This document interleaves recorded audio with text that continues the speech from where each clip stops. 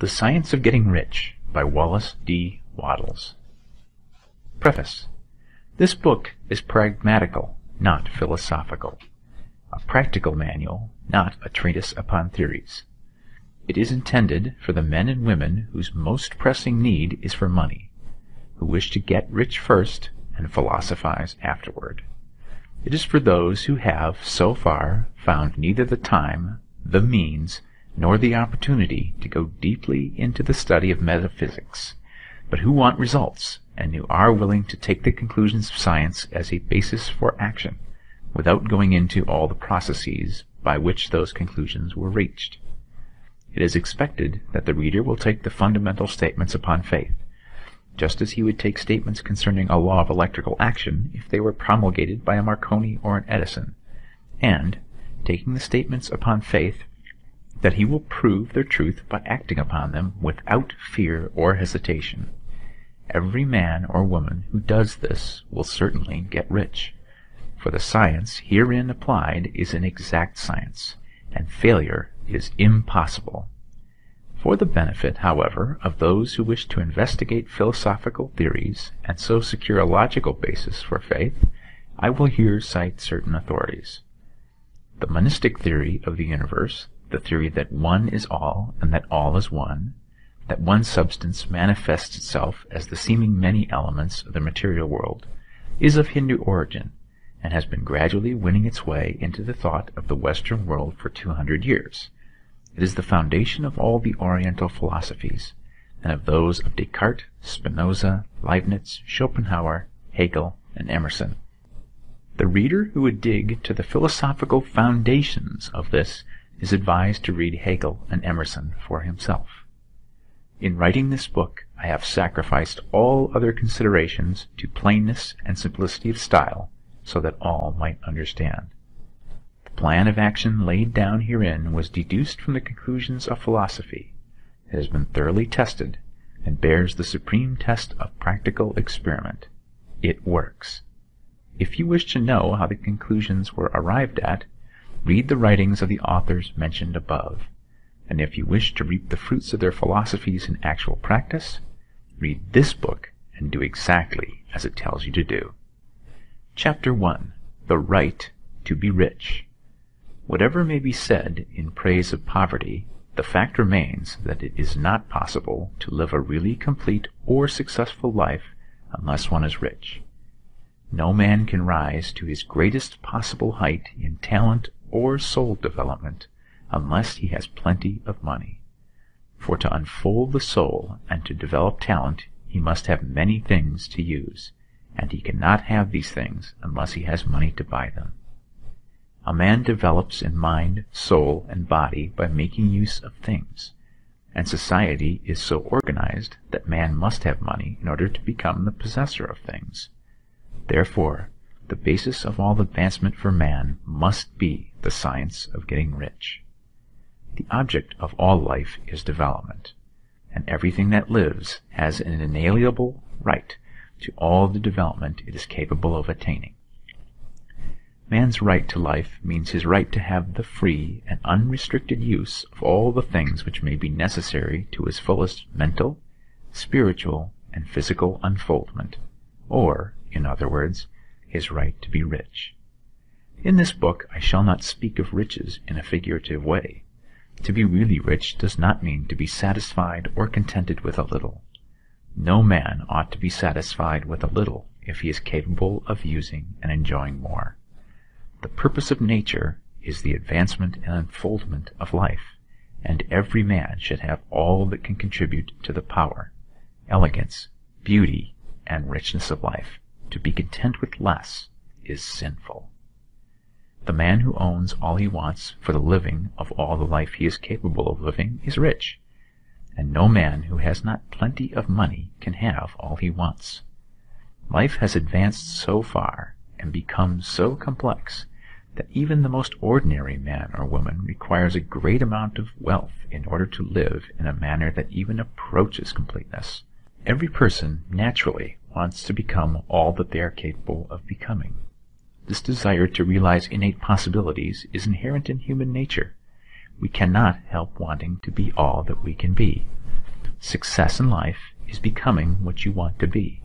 You can become what you want to be only by making use of things, and you can only have the free use of things only as you become rich enough to buy them. To understand the science of getting rich is therefore the most essential of all knowledge. There is nothing wrong in wanting to get rich.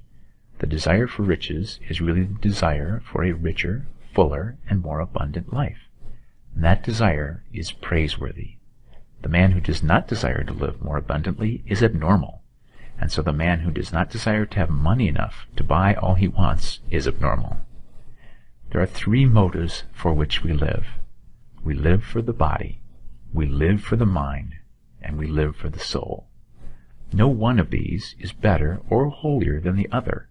All are alike desirable, and no one of the three, body, mind, or soul, can live fully if either of the others is cut short of full life and expression. It is not right or noble to live only for the soul and deny mind or body, and it is wrong to live for the intellect and deny body or soul. We are all acquainted with the loathsome consequences of living for the body and denying both mind and soul, and we see that real life means the complete expression of all that man can give forth through body, mind, and soul. Whatever he can say, no man can be really happy or satisfied unless his body is living fully in every function, and unless the same is true of his mind and his soul. Wherever there is unexpressed possibility, or function not performed, there is unsatisfied desire. Desire is possibility seeking expression, or function seeking performance. Men cannot live fully in body without good food, comfortable clothing, and warm shelter, and without freedom from excessive toil. Rest and recreation are also necessary to his physical life. He cannot live fully in mind without books and time to study them, without opportunity for travel and observation, or without intellectual companionship. To live fully in mind, he must have intellectual recreations, and must surround himself with all the objects of art and beauty he is capable of using and appreciating. To live fully in soul, man must have love, and love is denied expression by poverty. A man's highest happiness is found in the bestowal of benefits on those he loves. Love finds its most natural and spontaneous expression in giving. The man who has nothing to give cannot fill his place as husband or father, as a citizen, or as a man. It is in the use of material things that a man finds full life for his body, develops his mind, and unfolds his soul. It is therefore of supreme importance to him that he should be rich. It is perfectly right that you should desire to be rich. If you are a normal man or woman, you cannot help doing so. It is perfectly right that you should give your best attention to the science of getting rich, for it is the noblest and most necessary of all studies. If you neglect this study, you are derelict in your duty to yourself, to God, and humanity, for you can render to God and humanity no greater service than to make the most of yourself. Chapter 2. There is a science of getting rich. There is a science of getting rich, and it is an exact science, like algebra or arithmetic. There are certain laws which govern the process of acquiring riches. Once these laws are learned and obeyed by any man, he will get rich with mathematical certainty. The ownership of money and property comes as a result of doing things in a certain way. Those who do things in this certain way, whether on purpose or accidentally, get rich, while those who do not do things in this certain way, no matter how hard they work or how able they are, remain poor. It is a natural law that like causes always produce like effects, and therefore any man or woman who learns to do things in this certain way will infallibly get rich. That the above statement is true is shown by the following facts. Getting rich is not a matter of environment, for, if it were, all the people in a certain neighborhood would become wealthy. The people of one city would all be rich, while those in other towns would all be poor, or the inhabitants of one state would roll in wealth, while those of an adjoining state would be in poverty. But everywhere we see rich and poor living side by side, in the same environment, and often engaged in the same vocations. When two men are in the same locality, and in the same business, and one gets rich while the other remains poor, it shows that getting rich is not, primarily, a matter of environment. Some environments may be more favorable than others, but when two men in the same business are in the same neighborhood, and one gets rich while the other fails, it indicates that getting rich is the result of doing things in a certain way. And further, the ability to do things in this certain way is not due solely to the possession of talent, for many people who have great talent remain poor, while others who have very little talent get rich. Studying the people who have got rich, we find that they are an average lot in all respects, having no greater talents and abilities than other men. It is evident that they do not get rich because they possess talents and abilities that other men have not, but because they happen to do things in a certain way. Getting rich is not the result of saving or thrift. Many very penurious people are poor, while free spenders often get rich. Nor is getting rich due to doing things which others fail to do, for two men in the same business often do almost exactly the same things, and one gets rich while the other remains poor or becomes bankrupt. From all these things, we must come to the conclusion that getting rich is the result of doing things in a certain way. If getting rich is the result of doing things in a certain way, and if like causes always produce like effects, then any man or woman who can do things in that way can become rich, and the whole matter is brought within the domain of exact science. The question arises here whether this certain way may not be so difficult that only a few may follow it. This cannot be true, as we have seen, so far as natural ability is concerned. Talented people get rich, and blockheads get rich. Intellectually brilliant people get rich, and very stupid people get rich. Physically strong people get rich, and weak and sickly people get rich. Some degree of ability to think and understand is, of course, essential. But in so far natural ability is concerned, any man or woman who has sense enough to read and understand these words can certainly get rich. Also, we have seen that it is not a matter of environment. Location counts for something. One would not go to the heart of the Sahara and expect to do successful business. Getting rich involves the necessity of dealing with men, and of being where there are people to deal with. And if these people are inclined to deal in the way you want to deal, so much the better. But that is about as far as environment goes.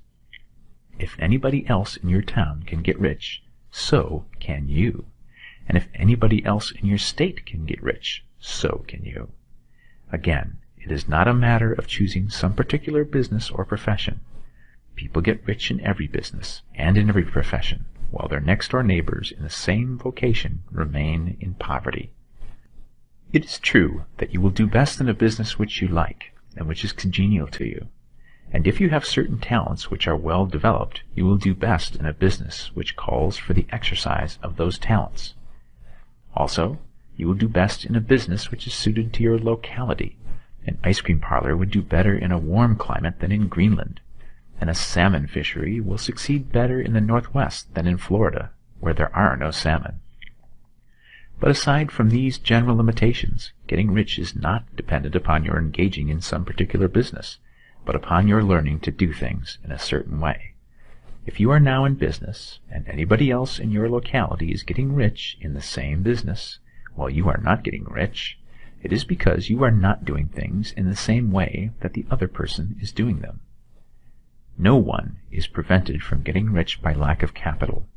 True, as you get capital, the increase becomes more easy and rapid, but one who has capital is already rich, and does not need to consider how to become so.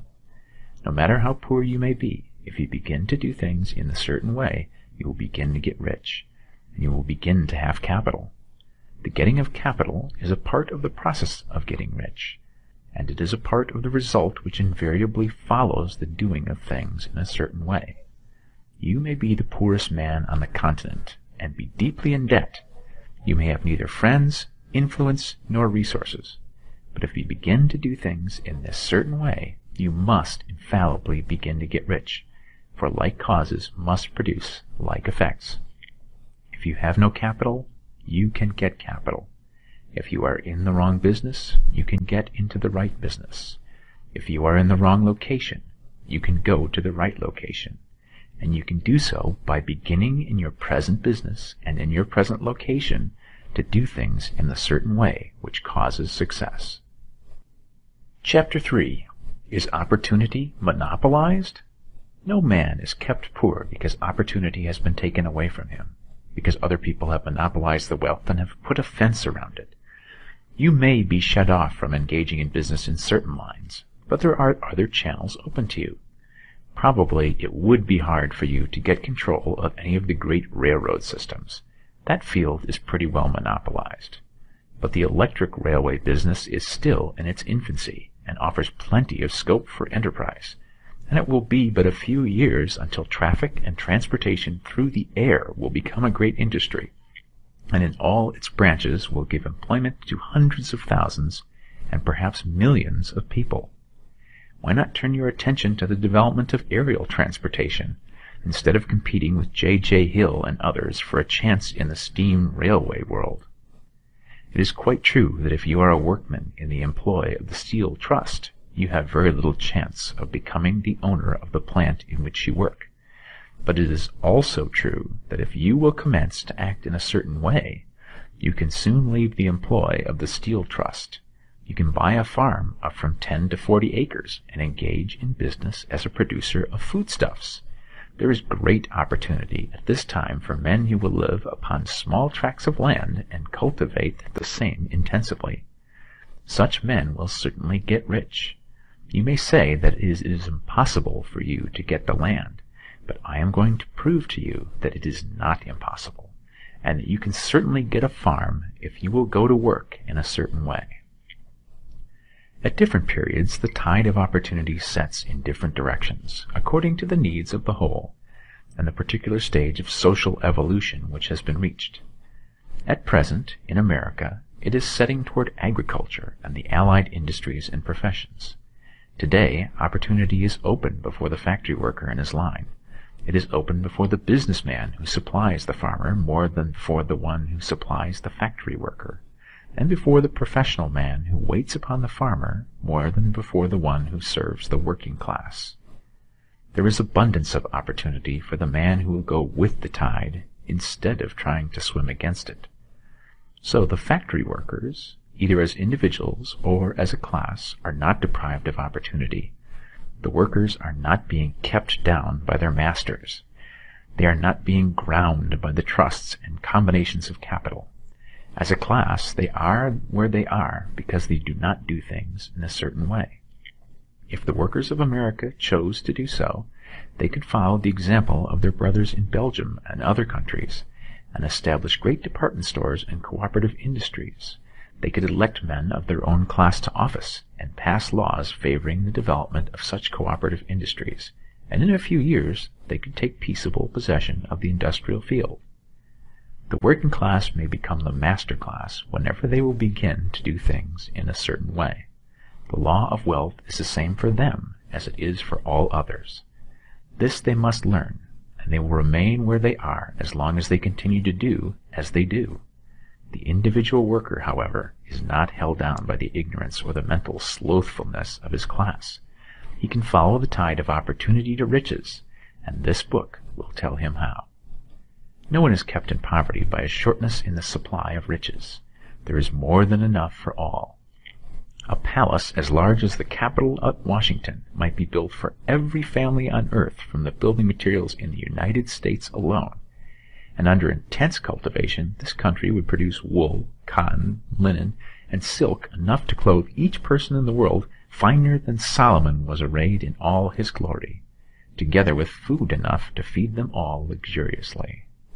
The visible supply is practically inexhaustible, and the invisible supply really is inexhaustible. Everything you see on earth is made from one original substance, out of which all things proceed. New forms are constantly being made, and older ones are dissolving, but all are shapes assumed by one thing. There is no limit to the supply of formless stuff or original substance. The universe is made out of it, but it was not all used in making the universe. The spaces in, through, and between the forms of the visible universe are permeated and filled with the original substance, with the formless stuff, with the raw material of all things. 10,000 times as much as has been made might still be made, and even then we should not have exhausted the supply of universal raw material. No man, therefore, is poor because nature is poor, or because there is not enough to go around. Nature is an inexhaustible storehouse of riches. The supply will never run short. Original substance is alive with creative energy and is constantly producing more forms. When the supply of building material is exhausted, more will be produced. When the soil is exhausted so that foodstuffs and materials for clothing will no longer grow upon it, it will be renewed, or more soil will be made. When all the gold and silver has been dug from the earth, if man is still in such a stage of social development that he needs gold and silver, more will be produced from the formless. The formless stuff responds to the needs of man. It will not let him be without any good thing. This is true of man collectively. The race as a whole is always abundantly rich, and if individuals are poor, it is because they do not follow the certain way of doing things which makes the individual man rich. The formless stuff is intelligent. It is stuff which thinks. It is alive, and is always impelled toward more life. It is the natural and inherent impulse of life to seek to live more. It is the nature of intelligence to enlarge itself, and of consciousness to seek to extend its boundaries and find fuller expression. The universe of forms has been made by formless living substance, throwing itself into form in order to express itself more fully. The universe is a great living presence, always moving inherently toward more life and fuller functioning. Nature is formed for the advancement of life. Its impelling motive is the increase of life. For this cause, everything which can possibly minister to life is bountifully provided. There can be no lack unless God is to contradict himself and nullify his own works. You are not kept poor by lack in the supply of riches. It is a fact which I shall demonstrate a little farther on, that even the resources of the formless supply are at the command of the man or woman who will act and think in a certain way. Chapter 4. The first principle in the science of getting rich. Thought is the only power which can produce tangible riches from the formless substance. The stuff from which all things are made is a substance which thinks, and the thought of form in this substance produces the form. Original substance moves according to its thoughts. Every form and process you see in nature is the visible expression of a thought in original substance. As the formless stuff thinks of a form, it takes that form. As it thinks of a motion, it makes that motion. That is the way all things were created. We live in a thought world, which is part of a thought universe. The thought of a moving universe extended throughout formless substance, and the thinking stuff moving according to that thought took the form of systems of planets, and maintains that form. Thinking substance takes the form of its thought, and moves according to the thought. Holding the idea of a circling system of suns and worlds, it takes the form of those bodies, and moves them as it thinks. Thinking the form of a slow-growing oak tree, it moves accordingly, and produces the tree, though centuries may be required to do the work. In creating, the formless seems to move according to the lines of motions it has established. The thought of an oak tree does not cause the instant formation of a full-grown tree, but it does start in motion the forces which will produce the tree along established lines of growth. Every thought of form, held in thinking substance, causes the creation of the form, but always, or at least generally, along lines of growth and action already established. The thought of a house of a certain construction, if it were impressed upon formless substance, might not cause the instant formation of the house, but it would cause the turning of creative energies already working in trade and commerce into such channels as to result in the speedy building of the house. And if there were no existing channels through which the creative energy could work, then the house would be formed directly from primal substance, without waiting for the slow processes of the organic and inorganic world. No thought of form can be impressed upon original substance without causing the creation of the form. Man is a thinking center and can originate thought. All the forms that man fashions with his hands must first exist in his thoughts. He cannot shape a thing until he has thought that thing. And so far, man has confined his efforts wholly to the work of his hands. He has applied manual labor to the world of forms, seeking to change or modify those already existing. He has never thought of trying to cause the creation of new forms by impressing his thoughts upon formless substance. When man has a thought form, he takes material from the forms of nature and makes an image of the form which is in his mind. He has, so far, made little or no effort to cooperate with formless intelligence, to work, quote, with the Father, end quote. He has not dreamed that he can, quote, do what he seeth the Father doing, end quote. Man reshapes and modifies existing forms by manual labor. He has given no attention to the question whether he may not produce things from formless substance by communicating his thoughts to it. We propose to prove that he may do so, to prove that any man or woman may do so, and to show how. As our first step, we must lay down 3 fundamental propositions. First, we assert that there is one original formless stuff or substance from which all things are made. All the seemingly many elements are but different presentations of one element. All the many forms found in organic and inorganic nature are but different shapes made from the same stuff. And this stuff is thinking stuff. A thought held in it produces the form of the thought. Thought, in thinking substance, produces shapes. Man is a thinking center, capable of original thought. If man can communicate his thought to original thinking substance, he can cause the creation or formation of the thing he thinks about. To summarize this, 1. There is a thinking stuff from which all things are made, and which, in its original state, permeates, penetrates, and fills the interspaces of the universe. 2. A thought in this substance produces the thing that is imagined by the thought. 3. Man can form things in his thought, and, by impressing his thought upon formless substance, can cause the thing he thinks about to be creative. It may be asked if I can prove these statements, and without going into details, I answer that I can do so, both by logic and experience. Reasoning back from the phenomena of form and thought, I come to one original thinking substance, and reasoning forward from this thinking substance, I come to man's power to cause the formation of the thing he thinks about. And by experiment, I find the reasoning true, and this is my strongest proof. If one man who reads this book gets rich by doing what it tells him to do, that is evidence in support of my claim. But if every man who does what it tells him to do gets rich, that is positive proof until someone goes through the process and fails. The theory is true until the process fails, and this process will not fail, for every man who does exactly what this book tells him to do will get rich. I have said that men get rich by doing things in a certain way, and in order to do so, men must become able to think in a certain way. A man's way of doing things is the direct result of the way he thinks about things.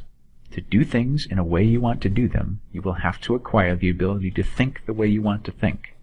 This is the first step towards getting rich. To think what you want to think is to think truth, regardless of appearances.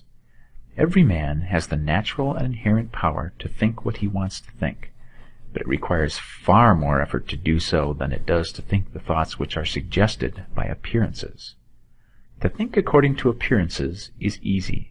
To think truth, regardless of appearances, is laborious and requires the expenditure of more power than any other work man is called upon to perform. There is no labor from which most people shrink as they do from that of sustained and consecutive thought. It is the hardest work in the world. This is especially true when truth is contrary to appearances. Every appearance in the visible world tends to produce a corresponding form in the mind which observes it, and this can only be prevented by holding the thought of the truth. To look upon the appearance of disease will produce the form of disease in your own mind, and ultimately in your body, unless you hold the thought of the truth, which is that there is no disease. It is only an appearance, and the reality is health. To look upon the appearances of poverty will produce corresponding forms in your own mind, unless you hold to the truth that there is no poverty. There is only abundance. To think health when surrounded by the appearances of disease, or to think riches when in the midst of appearances of poverty, requires power. But he who acquires this power becomes a master mind. He can conquer fate. He can have what he wants. This power can only be acquired by getting hold of the basic fact which is behind all appearances. And the fact is that there is one thinking substance, from which and by which all things are made. Then we must grasp the truth that every thought held in this substance becomes a form, and that man can so impress his thoughts upon it as to cause them to take form and become visible things. When we realize this, we lose all doubt and fear, for we know that we can create what we want to create, we can get what we want to have, and can become what we want to be. As a first step toward getting rich, you must believe the three fundamental statements given previously in this chapter, and in order to emphasize them, I repeat them here. 1. There is a thinking stuff from which all things are made, and which, in its original state, permeates, penetrates, and fills the interspaces of the universe. 2. A thought in this substance produces the thing that is imaged by the thought. 3.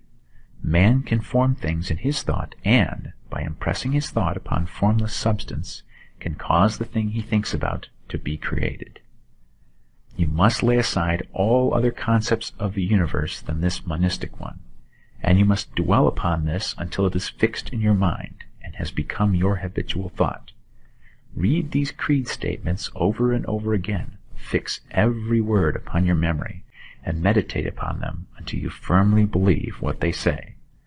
If a doubt comes to you, cast it aside as a sin. Do not listen to arguments against this idea. Do not go to churches or lectures where a contrary concept of things is taught or preached.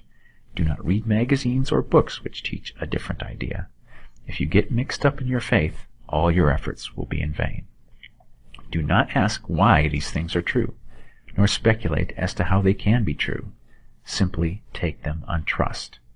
The science of getting rich begins with the absolute acceptance of this faith. Chapter 5. Increasing Life. You must get rid of the last vestige of the old idea that there is a deity whose will it is that you should be poor, or whose purposes may be served by keeping you in poverty. The intelligent substance which is all, and in all, and which lives in all, and lives in you, is a consciously living substance. Being a consciously living substance, it must have the nature and inherent desire of every living intelligence for increase of life. Every living thing must continually seek for the enlargement of its life, because life, in the mere act of living, must increase itself. A seed dropped into the ground springs into activity, and in the act of living produces 100 more seeds. Life, by living, multiplies itself. It is forever becoming more. It must do so if it continues to be at all. Intelligence is under the same necessity for continuous increase. Every thought we think makes it necessary for us to think another thought. Consciousness is continually expanding. Every fact we learn leads us to the learning of another fact. Knowledge is continually increasing. Every talent we cultivate brings to the mind the desire to cultivate another talent. We are subject to the urge of life, seeking expression, which ever drives us on to know more, to do more, and to be more. In order to know more, do more, and be more, we must have more. We must have things to use, for we learn and do and become only by using things. We must get rich so that we can live more. The desire for riches is simply the capacity for larger life seeking fulfillment. Every desire is the effort of an unexpressed possibility to come into action. It is power seeking to manifest which causes desire. That which makes you want more money is the same as that which makes the plant grow. It is life seeking fuller expression. The one living substance must be subject to this inherent law of all life. It is permeated with the desire to live more. That is why it is under the necessity of creating things. The one substance desires to live more in you. Hence it wants you to have all the things you can use. It is the desire of God that you should get rich. He wants you to get rich because he can express himself better through you if you have plenty of things to use in giving him expression. He can live more in you if you have unlimited command of the means of life. The universe desires you to have everything you want to have. Nature is friendly to your plans. Everything is naturally for you. Make up your mind that this is true. It is essential, however, that your purpose should harmonize with the purpose that is in all. You must want real life, not mere pleasure of sensual gratification. Life is the performance of function, and the individual really lives only when he performs every function, physical, mental, and spiritual, of which he is capable without excess in any. You do not want to get rich in order to live swinishly for the gratification of animal desires. That is not life. But the performance of every physical function is a part of life, and no one lives completely who denies the impulses of the body a normal and healthful expression.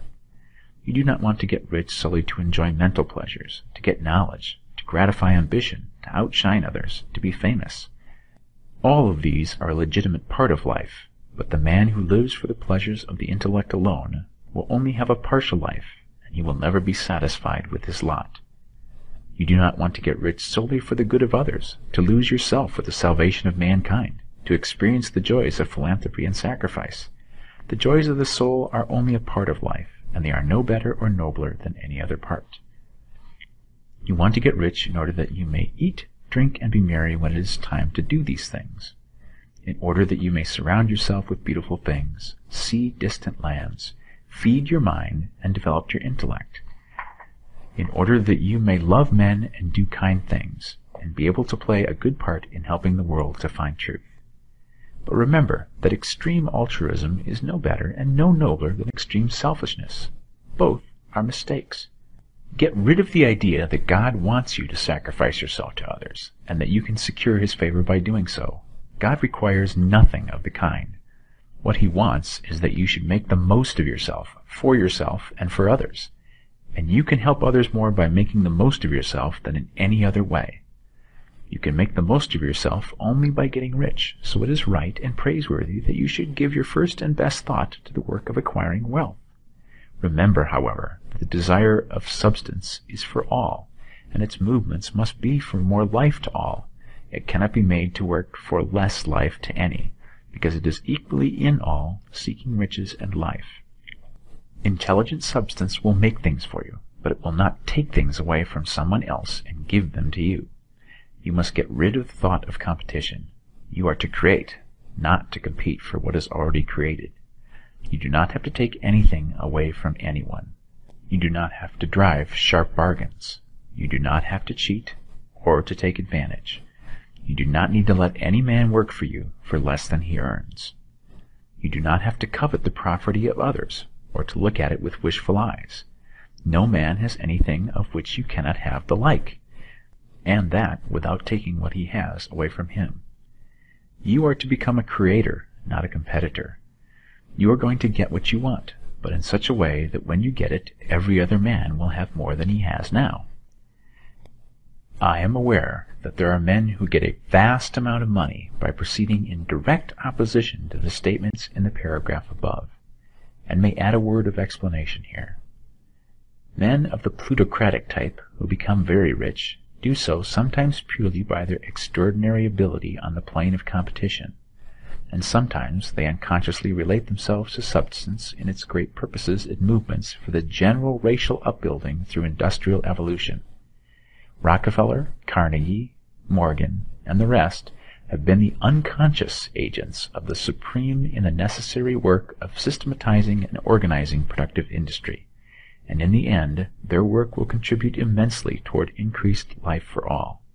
Their day is nearly over. They have organized production, and will soon be succeeded by the agents of the multitude who will organize the machinery of distribution. The multimillionaires are like the monster reptiles of the prehistoric eras. They play a necessary part in the evolutionary process, but the same power which produced them will dispose of them, and it is well to bear in mind that they have never been really rich. A record of the private lives of most of this class will show that they have been really the most abject and wretched of the poor. Riches secured on the competitive plane are never satisfactory and permanent. They are yours today, and another's tomorrow. Remember, if you are to become rich in a scientific and certain way, you must rise entirely out of the competitive thought. You must never think for a moment that the supply is limited. Just as soon as you begin to think that all the money is being cornered and controlled by bankers and others, and that you must exert yourself to get laws passed to stop this process and so on, in that moment you drop into the competitive mind, and your power to cause creation is gone for the time being. And what is worse, you will probably arrest the creative movements you have already instituted. Know that there are countless millions of dollars worth of gold in the mountains of the earth not yet brought to light, and know that if it were not, more would be created from thinking substance to supply your needs. Know that the money you need will come, even if it is necessary for 1,000 men to be led to the discovery of new gold mines tomorrow. Never look at the visible. Look always at the limitless riches in formless substance, and know that they are coming to you as fast as you can receive and use them. Nobody, by cornering the visible supply, can prevent you from getting what is yours. So never allow yourself to think for an instant that all the best building spots will be taken before you get ready to build your house, unless you hurry. Never worry about the trusts and combines and get anxious for fear they will soon come to own the whole earth. Never get afraid that you will lose what you want because some other person beats you to it. That cannot possibly happen. You are not seeking anything that is possessed by anybody else. You are causing what you want to be created from formless substance, and the supply is without limits. Stick to the formulated statement. 1. There is a thinking stuff from which all things are made, and which, in its original state, permeates, penetrates, and fills the interspaces of the universe. 2. A thought in this substance produces the thing that is imaged by the thought. 3. Man can form things in his thought, and, by impressing his thought upon formless substance, can cause the thing he thinks about to be created. Chapter 6. How Riches Come to You. When I say that you do not have to drive sharp bargains, I do not mean that you do not have to drive any bargains at all, or that you are above the necessity for having any dealings with your fellow men. I mean that you will not need to deal with them unfairly. You do not have to get something for nothing, but can give to every man more than you take from him. You cannot give every man more in cash value than you can take from him, but you can give him more in use value than the cash value of the thing you take from him. The paper, ink, and other material in this book may not be worth the money you pay for it, but if the ideas suggested by it bring you thousands of dollars, you have not been wronged by those who sold it to you. They have given you a great use value for a small cash value. Let us suppose that I own a picture by one of the great artists, which, in any civilized community, is worth thousands of dollars. I take it to Baffin Bay, and by salesmanship induce an Eskimo to give a bunch of furs worth $500 for it. I have really wronged him, for he has no use for the picture. It has no use value to him. It will not add to his life. But suppose I give him a gun worth $50 for his furs. Then he has made a good bargain. He has use for the gun. It will get him many more furs and much food. It will add to his life in every way. It will make him rich. When you rise from the competitive to the creative plane, you can scan your business transactions very strictly. And if you are selling any man anything which does not add more to his life than the thing he gave you in exchange, you can afford to stop it. You do not have to beat anybody in business. And if you are in a business which does beat people, get out of it at once. Give every man more in use value than you take from him in cash value. Then you are adding to the life of the world by every business transaction. If you have people working for you, you must take from them more in cash value than you pay them in wages. But you can so organize your business that it will be filled with the principle of advancement, and so that each employee who wishes to do so may advance a little every day. You can make your business do for your employees what this book is doing for you. You can so conduct your business that it will be a sort of ladder by which every employee who will take the trouble may climb to riches himself, and, given the opportunity, if you will not do so, it is not your fault. And, finally, because you are to cause the creation of your riches from formless substance which permeates all your environment, it does not follow that they are to take shape from the atmosphere and come into being before your very eyes. If you want a sewing machine, for instance, I do not mean to tell you that you are to impress the thought of a sewing machine on thinking substance until the machine is formed without hands in the room where you sit or elsewhere.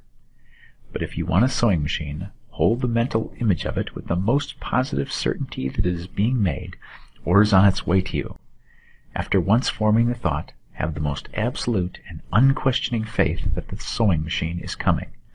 Never think of it or speak of it in any other way than as being sure to arrive. Claim it as already yours. It will be brought to you by the power of the Supreme Intelligence, acting upon the minds of men. If you live in Maine, it may be that a man will be brought from Texas or Japan to engage in some transaction which will result in your getting what you want. If so, the whole matter will be as much to that man's advantage as it is to yours. Do not forget for a moment that the thinking substance is through all, in all, communicating with all, and can influence all. The desire of thinking substance for fuller life and better living has caused the creation of all the sewing machines already made, and it can cause the creation of millions more, and will, whenever men set in motion by desire and faith, and by acting in a certain way. You can certainly have a sewing machine in your house, and it is just as certain that you can have any other thing, or things which you want, and which you will use for the advancement of your own life and the lives of others. You need not hesitate about asking largely. Quote, "It is your Father's pleasure to give you the kingdom," end quote, said Jesus. Original substance wants to live all that is possible in you, and wants you to have all that you can or will use for the living of the most abundant life. If you fix upon your consciousness the fact that the desire you feel for the possession of riches is one with the desire of omnipotence for more complete expression, your faith becomes invincible. Once I saw a little boy sitting at a piano and vainly trying to bring harmony out of the keys, and I saw that he was grieved and provoked by his inability to play real music. I asked him the cause of his vexation, and he answered, "I can feel the music in me, but I can't make my hands go right." The music in him was the urge of original substance, containing all the possibilities of all life. All there is of music was seeking expression through the child. God, the one substance, is trying to live and do and enjoy things through humanity. He is saying, "I want hands to build wonderful structures, to play divine harmonies, to paint glorious pictures. I want feet to run my errands, eyes to see my beauties, tongues to tell mighty truths and to sing marvelous songs," and so on. All that there is of possibility is seeking expression through men. God wants those who can play music to have pianos and every other instrument, and to have the means to cultivate their talents to the fullest extent. He wants those who can appreciate beauty to be able to surround themselves with beautiful things. He wants those who can discern truth to have every opportunity to travel and observe. He wants those who can appreciate dress to be beautifully clothed, and those who can appreciate good food to be luxuriously fed. He wants all these things because it is himself that enjoys and appreciates them. It is God who wants to play and sing and enjoy beauty and proclaim truth and wear fine clothes and eat good foods. It is God that worketh in you to will and to do, said Paul. The desire you feel for riches is the infinite, seeking to express himself in you as he sought to find expression in the little boy at the piano. So you need not hesitate to ask largely. Your part is to focalize and express the desire of God. This is a difficult point with most people. They retain something of the old idea that poverty and self-sacrifice are pleasing to God. They look upon poverty as a part of the plan, a necessity of nature. They have the idea that God has finished his work and made all that he can make, and that the majority of men must stay poor because there is not enough to go around. They hold to so much of this erroneous thought that they feel ashamed to ask for wealth. They try not to want more than a very modest competence, just enough to make them fairly comfortable. I recall now the case of one student who was told that he must get in mind a clear picture of the things he desired, so that the creative thought of them might be impressed on formless substance. He was a very poor man, living in a rented house, and having only what he earned from day to day, and he could not grasp the fact that all wealth was his. So, after thinking the matter over, he decided that he might reasonably ask for a new rug for the floor of his best room, and an anthracite coal stove to heat the house during the winter. Following the instructions given in this book, he obtained these things in a few months, and then it dawned upon him that he had not asked enough. He went through the house in which he lived, and planned all the improvements he would like to make in it. He mentally added a bay window here and a room there, until it was complete in his mind as his ideal home. Then he planned its furnishings. Holding the whole picture in his mind, he began living in a certain way, and moving toward what he wanted. And he owns the house now, and is rebuilding it after the form of his mental image. And now, with still larger faith, he is going on to yet greater things. It has been unto him according to his faith, and it is so with you and with all of us. Chapter 7. Gratitude. The illustrations given in the last chapter will have conveyed to the reader the fact that the first step in getting rich is to convey the idea of your wants to the formless substance. This is true, and you will see that in order to do so, it becomes necessary to relate yourself to the formless intelligence in a harmonious way. To secure this harmonious relation is a matter of such primary and vital importance that I shall give some space to its discussion here, and give you instructions which, if you follow them, will be certain to bring you into perfect unity of mind with God. The whole process of mental adjustment and atonement can be summed up in one word: gratitude. First, you believe that there is one intelligent substance from which all things proceed. Second, you believe that this substance gives you everything you desire. And third, you relate yourself to it by feeling a deep and profound gratitude. Many people who order their lives rightly in all other ways are kept in poverty by their lack of gratitude. Having received one gift from God, they cut the wires which connect them with Him by failing to make acknowledgement. It is easy to understand that the nearer we live to the source of wealth, the more wealth we shall receive. And it is easy also to understand that the soul that is always grateful lives in closer touch with God than the one which never looks to Him in thankful acknowledgement. The more gratefully we fix our minds on the Supreme when good things come to us, the more good things we will receive, and the more rapidly they will come. And the reason simply is that the mental attitude of gratitude draws the mind into closer touch with the source from which the blessings come. If it is a new thought to you that gratitude brings your whole mind into closer harmony with the creative energies of the universe, consider it well, and you will see that it is true. The good things you already have come to you along the line of obedience to certain laws. Gratitude will lead your mind out along the ways by which things come, and it will keep you in close harmony with creative thought and prevent you from falling into competitive thought. Gratitude alone can keep you looking toward the all, and prevent you from falling into the error of thinking of the supply as limited, and to do that would be fatal to your hopes. There is a law of gratitude, and it is absolutely necessary that you should observe the law, if you are to get the results you seek. The law of gratitude is the natural principle that action and reaction are always equal, and in opposite directions.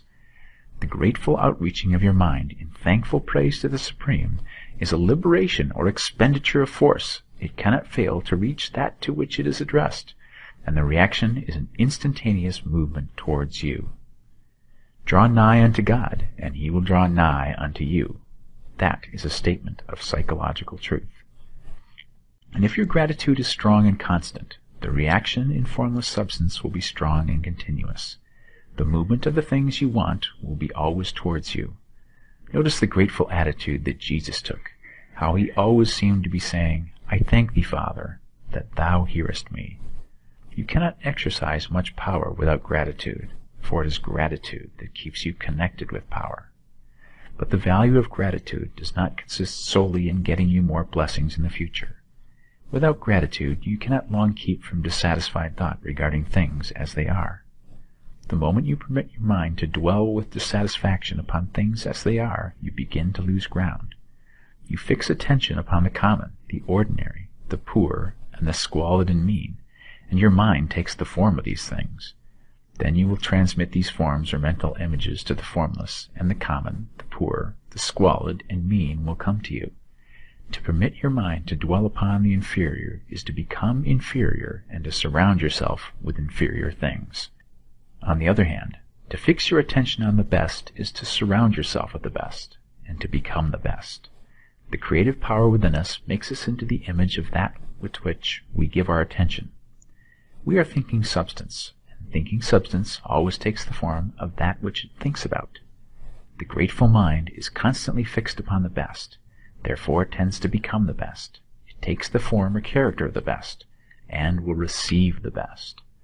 Also, faith is born of gratitude. The grateful mind continually expects good things, and expectation becomes faith. The reaction of gratitude upon one's own mind produces faith, and every outgoing wave of grateful thanksgiving increases faith. He who has no feeling of gratitude cannot long retain a living faith, and without a living faith you cannot get rich by the creative method, as we shall see in the following chapters. It is necessary, then, to cultivate the habit of being grateful for every good thing that comes to you, and to give thanks continuously. And because all things have contributed to your advancement, you should include all things in your gratitude. Do not waste time thinking or talking about the shortcomings or wrong actions of plutocrats or trust magnates. Their organization of the world has made your opportunity.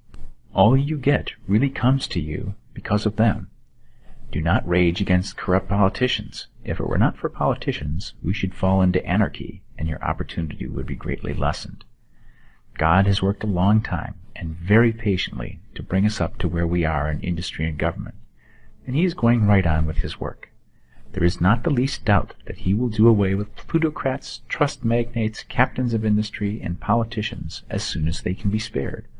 But in the meantime, behold, they are all very good.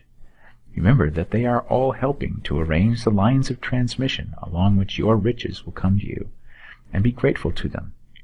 This will bring you into harmonious relations with the good in everything, and the good in everything will move towards you. Chapter 8. Thinking in the Certain Way. Turn back to Chapter 6 and read again the story of the man who formed a mental image of his house, and you will get a fair idea of the initial step toward getting rich. You must form a clear and definite mental picture of what you want. You cannot transmit an idea unless you have it yourself. You must have it before you can give it, and many people fail to impress thinking substance because they themselves have only a vague and misty concept of the things they want to do, to have, or to become. It is not enough that you should have a general desire for wealth, quote, to do good with, end quote. Everybody has that desire. It is not enough that you should have a wish to travel, see things, live more. Everybody has those desires too. If you're going to send a wireless message to a friend, you would not send the letters of the alphabet in their order and let him construct the message for himself. Nor would you take words at random from the dictionary. You would send a coherent sentence, one which meant something. When you try to impress your wants upon substance, remember that it must be done by a coherent statement. You must know what you want and be definite. You can never get rich or start the creative power into action by sending out unformed longings and vague desires. Go over your desires just as the man I have described went over his house. See just what you want and get a clear mental picture of it as you wish it to look when you get it. That clear mental picture you must have continually in mind, as the sailor has in mind the port towards which he is sailing the ship. You must keep your face toward it at all time. You must no more lose sight of it than the steersman loses sight of the compass. It is not necessary to take exercises in concentration, nor to set apart special times for prayer and affirmation. nor to go into the silence, nor to do occult stunts of any kind. Their things are well enough, but all you need is to know what you want, and to want it badly enough so that it will stay in your thoughts. Spend as much of your leisure time as you can in contemplating your picture, but no one needs to take exercises to concentrate his mind on a thing which he really wants. It is the things you do not really care about which require effort to fix your attention upon them. And unless you really want to get rich, so that the desire is strong enough to hold your thoughts directed to the purpose as the magnetic pole holds the needle of the compass, it will hardly be worthwhile for you to try to carry out the instructions given in this book. The methods herein set forth are for people whose desire for riches is strong enough to overcome mental laziness and the love of ease and make them work. The more clear and definite you make your picture then, and the more you dwell upon it, bringing out all its delightful details, the stronger your desire will be. And the stronger your desire, the easier it will be to hold your mind fixed upon the picture of what you want. Something more is necessary, however, than merely to see the picture clearly. If that is all you do, you are only a dreamer, and will have little or no power for accomplishment. Behind your clear vision must be the purpose to realize it, to bring it out into tangible expression. And behind this purpose must be an invincible and unwavering faith that the thing is already yours, that it is at hand, and you have only to take possession of it. Live in the new house mentally, until it takes form around you physically. In the mental realm, enter at once into full enjoyment of the things you want. Whatsoever things ye ask for when ye pray, believe that ye receive them, and ye shall have them, said Jesus. See the things you want as if they were actually around you all the time. See yourself as owning and using them. Make use of them in imagination just as you will use them when they are your tangible possessions. Dwell upon your mental picture until it is clear and distinct, and then take the mental attitude of ownership towards everything in that picture. Take possession of it in mind, in the full faith that it is actually yours. Hold to this mental ownership. Do not waver for an instant in the faith that it is real. And remember what was said in a preceding chapter about gratitude. Be as thankful for it all the time as you expect to be when it has taken form. The man who can sincerely thank God for the things which as yet he owns only in imagination has real faith. He will get rich. He will cause the creation of whatsoever he wants. You do not need to pray repeatedly for things you want. It is not necessary to tell God about it every day. Use not vain repetitions, as the heathen do, said Jesus to his pupils, for your Father knoweth that ye have needs of these things before ye ask him.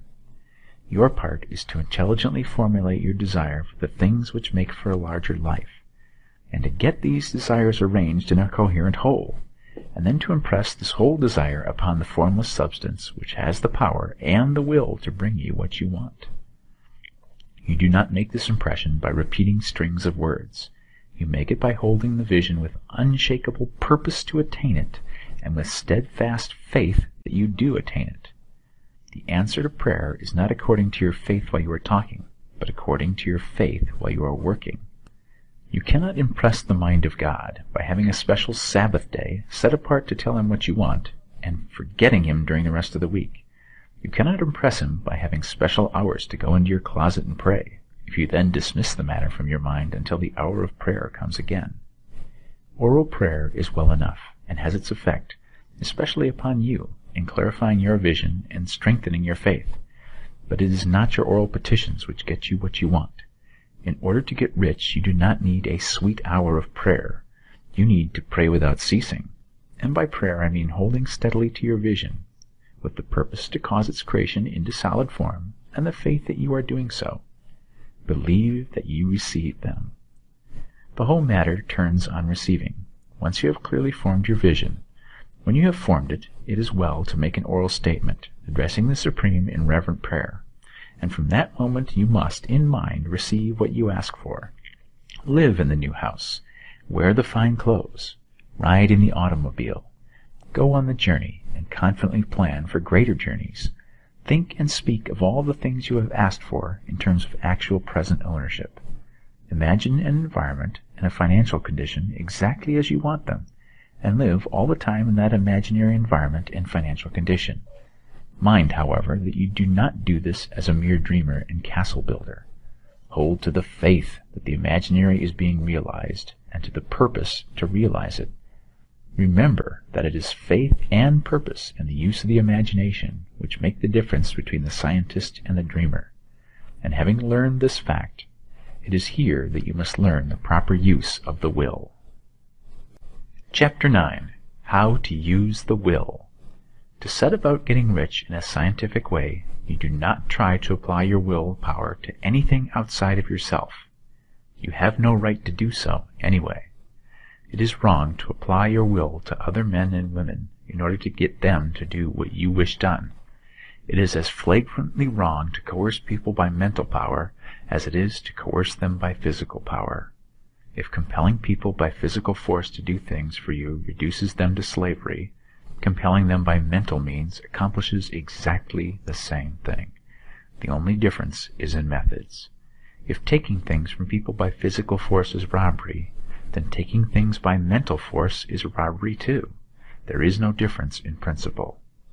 You have no right to use your willpower upon another person, even for his own good, for you do not know what is for his good.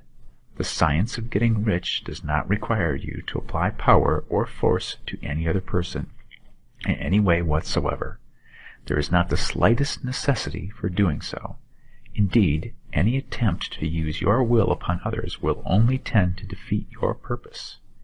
You do not need to apply your will to things in order to compel them to come to you. That would simply be trying to coerce God, and would be foolish and useless, as well as irreverent. You do not have to compel God to give you good things, any more than you have to use your willpower to make the sun rise. You do not have to use your willpower to conquer an unfriendly deity, or to make stubborn and rebellious forces do your bidding. Substance is friendly to you, and is more anxious to give you what you want than you are to get it. To get rich, you need only use your willpower upon yourself. When you know what to think and do, then you must use your will to compel yourself to think and do the right things. That is the legitimate use of the will in getting what you want, to use it in holding yourself to the right course. Use your will to keep yourself thinking and acting in a certain way. Do not try to project your will, or your thoughts, or your mind out into space to act on things or people. Keep your mind at home. It can accomplish more there than elsewhere. Use your mind to form a mental image of what you want, and to hold that vision with faith and purpose, and use your will to keep your mind working in the right way. The more steady and continuous your faith and purpose, the more rapidly you will get rich, because you will make only positive impressions upon substance, and you will not neutralize or offset them by negative impressions. The picture of your desires, held with faith and purpose, is taken up by the formless and permeates it to great distances throughout the universe, for all I know. As this impression spreads, all things are set moving toward its realization. Every living thing, every inanimate thing, and the things yet uncreated are stirred toward bringing into being that which you want. All force begins to be exerted in that direction. All things begin to move toward you. The minds of people everywhere are influenced towards doing the thing necessary to the fulfilling of your desires, and they work for you unconsciously. But you can check all this by starting a negative impression in the formless substance. Doubt or unbelief is as certain to start a movement away from you as faith and purpose are to start one toward you. It is by not understanding this that most people who try to make use of mental science in getting rich make their failure. Every hour and moment you spend in giving heed to doubts and fears, every hour you spend in worry, every hour in which your soul is possessed by unbelief, sets a current away from you in the whole domain of intelligent substance. All the promises are unto them that believe, and unto them only. Notice how insistent Jesus was upon this point of belief, and now you know the reason why. Since belief is all important, it behooves you to guard your thoughts, and as your beliefs will be shaped to a very great extent by the things you observe and think about, it is important that you should command your attention. And here the will comes into use, for it is by your will that you will determine upon what things your attention shall be fixed. If you want to become rich, You must not make a study of poverty. Things are not brought into being by thinking about their opposites. Health is never attained by studying disease and thinking about disease. Righteousness is not to be promoted by studying sin and thinking about sin. And no one ever got rich by studying poverty and thinking about poverty. Medicine as a science of disease has increased disease. Religion as a science of sin has promoted sin. And economics as a study of poverty will fill the world with wretchedness and want. Do not talk about poverty. Do not investigate it, or concern yourself with it. Never mind what its causes are. You have nothing to do with them. What concerns you is the cure. Do not spend your time in charitable work, or charity movements. All charity only tends to perpetuate the wretchedness it aims to eradicate. I do not say that you should be hard-hearted or unkind, and refuse to hear the cry of need. But you must not try to eradicate poverty in any of the conventional ways. Put poverty behind you, and put all that pertains to it behind you, and make good. Get rich. That is the best way you can help the poor. And you cannot hold the mental image which is to make you rich if you fill your mind with pictures of poverty. Do not read books or papers which give circumstantial accounts of the wretchedness of the tenement dwellers, of the horrors of child labor, and so on. Do not read anything which fills your mind with gloomy images of want and suffering. You cannot help the poor in the least by knowing about these things, and the widespread knowledge of them does not tend at all to do away with poverty. What tends to do away with poverty is not the getting of pictures of poverty into your mind, but getting pictures of wealth into the minds of the poor. You are not deserting the poor in their misery when you refuse to allow your mind to be filled with pictures of that misery. Poverty can be done away with, not by increasing the number of well-to-do people who think about poverty, but by increasing the number of poor people who purpose with faith to get rich. The poor do not need charity. They need inspiration. Charity only sends them a loaf of bread to keep them alive in their wretchedness, or gives them an entertainment to make them forget for an hour or two. But inspiration will cause them to rise out of their misery. If you want to help the poor, demonstrate to them that they can become rich. Prove it by getting rich yourself. The only way in which poverty will ever be banished from this world is by getting a large and constantly increasing number of people to practice the teachings of this book. People must be taught to become rich by creation, not by competition. Every man who becomes rich by competition throws down behind him the ladder by which he rises, and keeps others down. But every man who gets rich by creation opens a way for thousands to follow him, and inspires them to do so. You are not showing hardness of heart or an unfeeling disposition when you refuse to pity poverty, see poverty, read about poverty, or think or talk about it, or to listen to those who do talk about it. Use your willpower to keep your mind off the subject of poverty, and to keep it fixed with faith and purpose on the vision of what you want. Chapter 10. Further Use of the Will. You cannot retain a true and clear vision of wealth if you are constantly turning your attention to opposing pictures, whether they be external or imagery. Do not tell of your past troubles of a financial nature, if you have had them. Do not think of them at all. Do not tell of the poverty of your parents or the hardships of your early life. To do any of these things is to mentally class yourself with the poor for the time being, and it will certainly check the movement of things in your direction. Let the dead bury their dead, as Jesus said. Put poverty and all things that pertain to poverty completely behind you.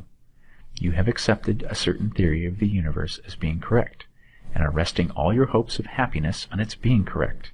And what can you gain by giving heed to conflicting theories? Do not read religious books which tell you that the world is soon coming to an end, and do not read the writings of muckrakers and pessimistic philosophers who tell you that it is going to the devil. The world is not going to the devil. It is going to God. It is wonderful becoming. True, there may be a good many things in existing conditions which are disagreeable. What is the use of studying them when they are certainly passing away, and when the study of them only tends to check their passing and keep them with us? Why give time and attention to things which are being removed by evolutionary growth, when you can hasten their removal only by promoting the evolutionary growth as far as your part of it goes? No matter how horrible in seeming may be the conditions in certain countries, sections, or places, you waste your time and destroy your own chances by considering them. You should interest yourself in the world's becoming rich. Think of the riches the world is coming into, instead of the poverty it is growing out of, and bear in mind that the only way in which you can assist the world in growing rich is by growing rich yourself through the creative method, not the competitive one. Give your attention wholly to riches, ignore poverty. Whenever you think or speak of those who are poor, think and speak of them as those who are becoming rich, as those who are to be congratulated rather than pitied. Then they and others will catch the inspiration and begin to search for the way out. Because I say that you are to give your whole time and mind and thought to riches, it does not follow that you are to be sordid or mean. To become really rich is the noblest aim you can have in life, for it includes everything else. On the competitive plane, the struggle to get rich is a godless scramble for power over other men. But when we come into the creative mind, all this is changed. All that is possible in the way of greatness and soul unfoldment, of service and lofty endeavor, comes by way of getting rich. All is made possible by the use of things. If you lack for physical health, you will find that the attainment of it is conditional on your getting rich. Only those who are emancipated from financial worry and have the means to live a carefree existence and follow hygienic practices can have and retain health. Moral and spiritual greatness is possible only to those who are above the competitive battle for existence, and only those who are becoming rich on the plane of creative thought are free from the degrading influence of competition. If your heart is set on domestic happiness, remember that love flourishes best where there is refinement, a high level of thought, and freedom from corrupting influences. And these are to be found only where riches are attained by the exercise of creative thought, without strife or rivalry. You can aim at nothing so great or noble, I repeat, as to become rich, and you must fix your attention upon your mental pictures of rich, to the exclusion of all that may tend to dim or obscure that vision. You must learn to see the underlying truth in all things. You must see beneath all seemingly wrong conditions the great one life ever moving forward towards fuller expression and more complete happiness. It is the truth that there is no such thing as poverty, that there is only wealth. Some people remain in poverty because they are ignorant of the fact that there is wealth for them, and these can best be taught by showing them the way to affluence in your own person and practice. Others are poor because, while they feel that there is a way out, they are too intellectually indolent to put forth the mental effort necessary to find that way and by travel it. And for these, the very best thing you can do is to arouse their desire by showing them the happiness that comes from being rightly rich. Others still are poor because, while they have some notion of science, they have become so swamped and lost in the maze of metaphysical and occult theories that they do not know which road to take. They try a mixture of many systems and fail in all. For these, again, the very best thing to do is show the right way in your own person and practice. An ounce of doing things is worth a pound of theorizing. The very best thing you can do for the whole world is to make the most of yourself. You can serve God and man in no more effective way than by getting rich. That is, if you get rich by the creative method and not by the competitive one. Another thing.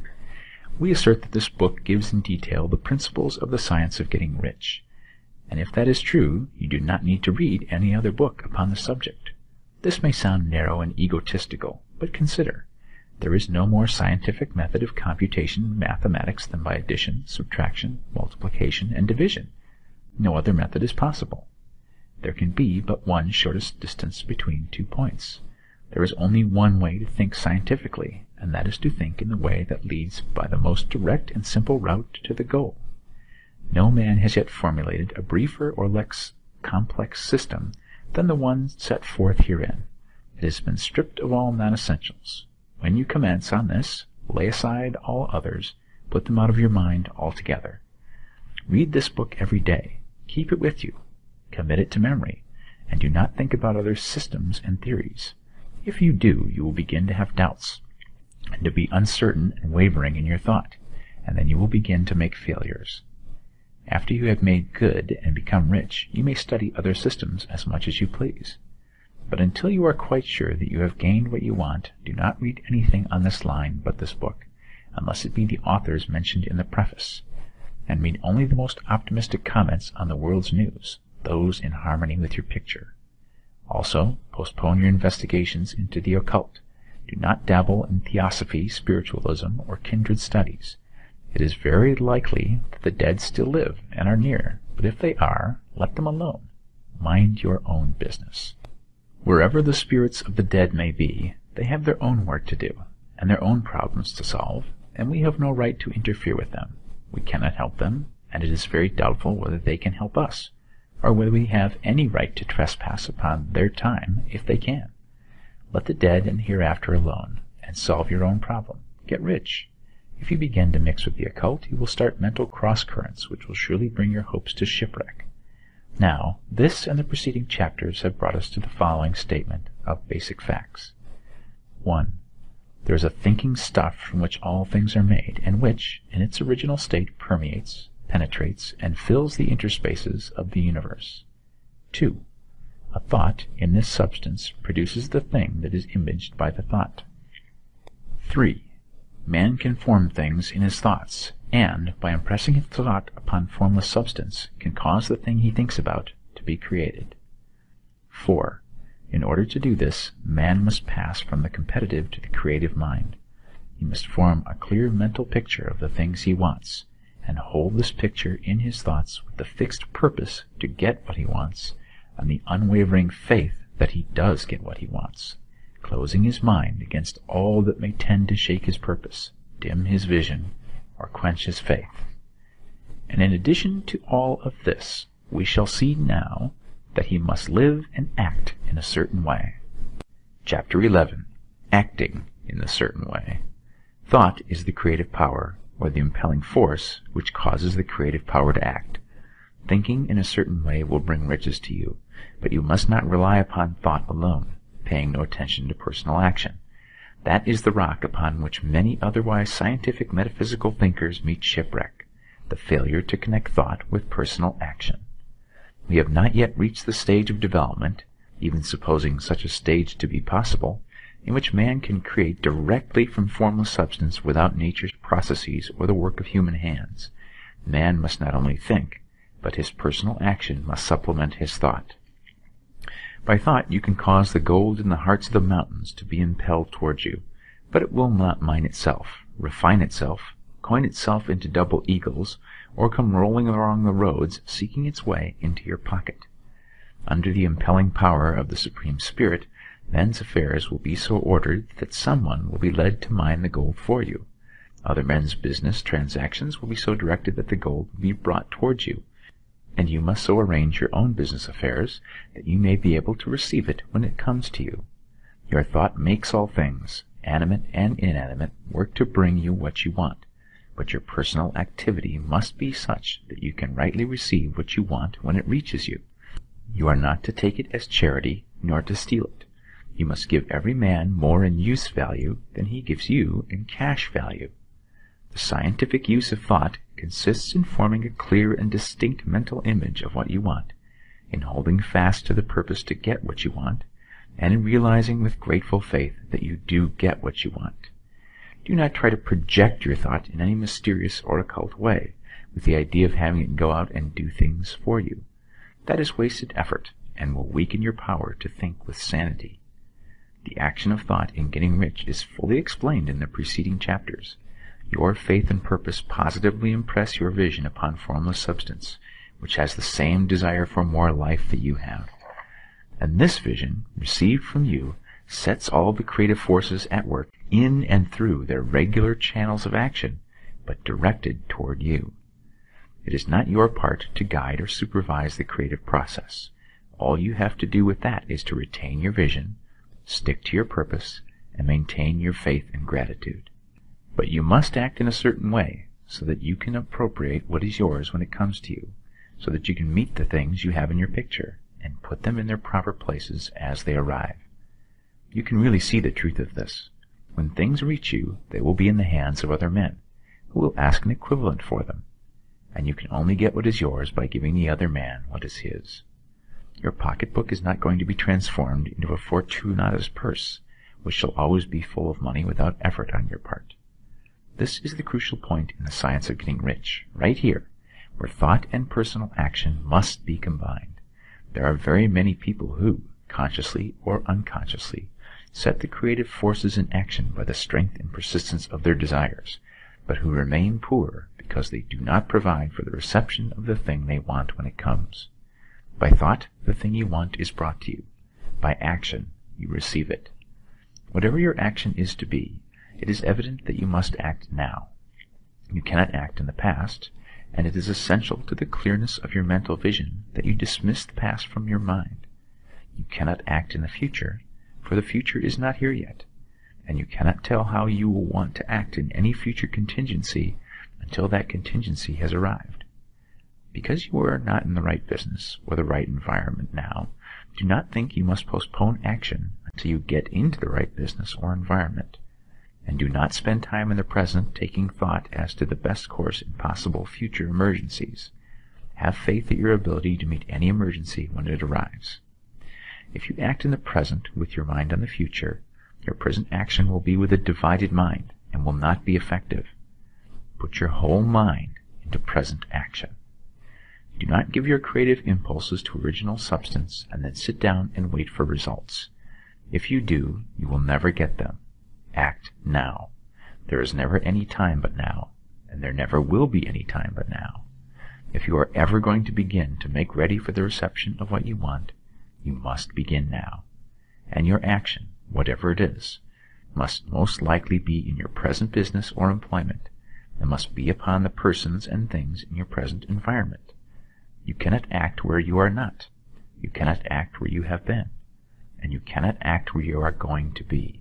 You can act only where you are. Do not bother as to whether yesterday's work was well done or ill done. Do today's work well. Do not try to do tomorrow's work now. There will be plenty of time to do that when you get to it. Do not try, by occult or mystical means, to act on people or things that are out of your reach. Do not wait for a change of environment before you act. Get a change of environment by action.